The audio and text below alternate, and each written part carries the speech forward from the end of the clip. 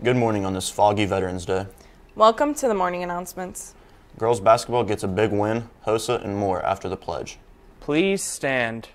I pledge allegiance to the flag of the United States of America and to the republic for which it stands, one nation, under God, indivisible, with liberty and justice for all. Thank you to all the men and women in uniform who have served in any branch for this country. We are honoring all who have served today. A reminder to everyone that after second period, go straight to fourth and then back to third, then straight back to normal, fifth, sixth, and seventh. Attention all seniors. Herf Jones will be here at FHS this coming Monday, November 15th. Community classes will meet in the theater for a presentation. If you miss that school day, you can also plan to order your cap and gown Tuesday, November 30th during lunch and after school till 6 p.m. Enter through door 1. Herf Jones will be located in Collaboration Room 2 during lunch. Now, let's send it to sports and weather. What's up, dogs? It's going to be a short hump day due to the delay. Regardless, today for sports, we have girls basketball results. Last night, the Lady Hot Dogs were victorious, led by 21 points from senior Jordan Frazier.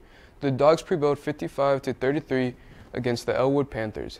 Maddie Cook chipped in 10 points, Karina Lenice 8, and Payne DeBree 7.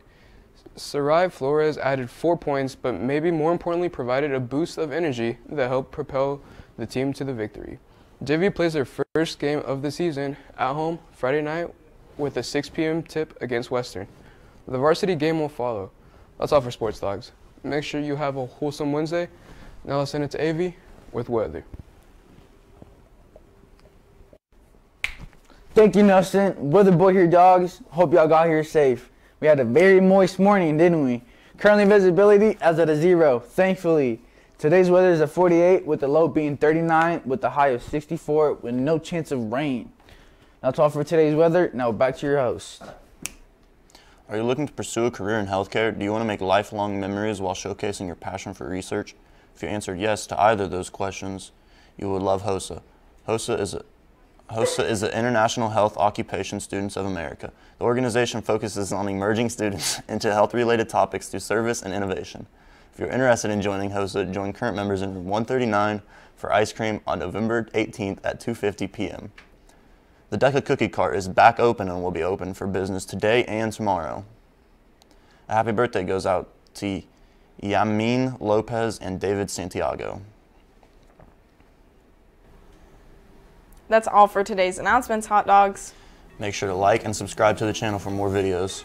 Have a great hump day.